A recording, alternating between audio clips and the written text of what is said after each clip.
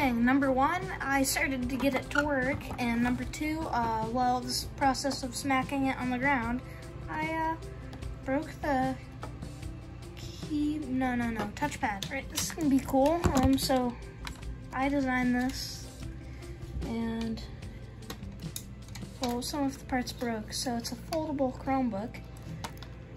File is public if you want to print it at your house, if you're one of those printing viewers, but it works. Just eventually this will get, it will get more straight and it will bend faster.